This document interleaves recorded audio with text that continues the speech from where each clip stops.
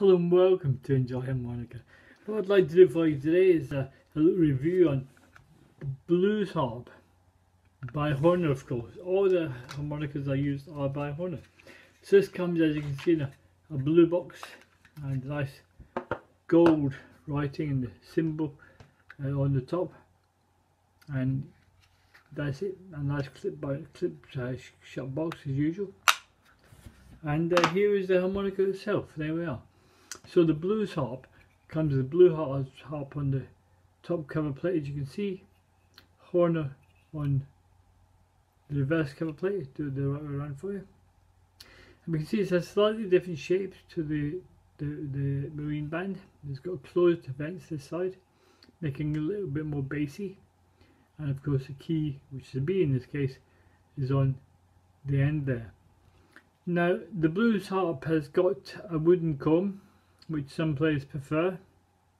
I do like the wooden comb, but I prefer the more expensive wooden comb. It's been lacquered properly for you, not probably, but coated well, and it doesn't swell. You see, this one does swell. This and the plain marine band, the original marine band, they do swell, so it might be a little bit uncomfortable on your lips. So what I will do is usually play a few chords up and down the harmonica and play a few single notes for you, and then I'm going to talk about something called bending. Okay, so this is what it sounds like on a B Blues Harp.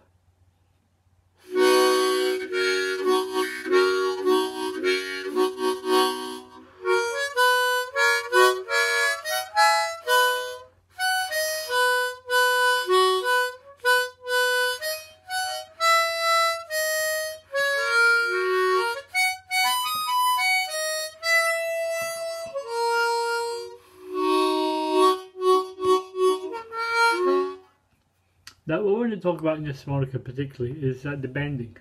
Now I struggle to bend on this harmonica.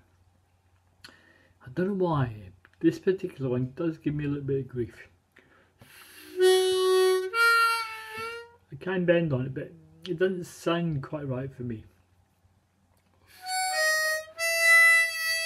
So I'm not particularly recommending this. This is a Blues Harp.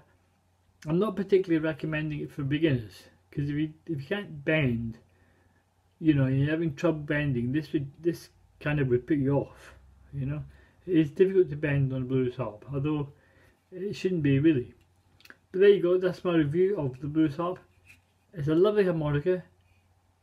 The wood tends to swell a little bit and be uncomfortable on your lips. And I don't find it particularly good for bending, but that's just my opinion.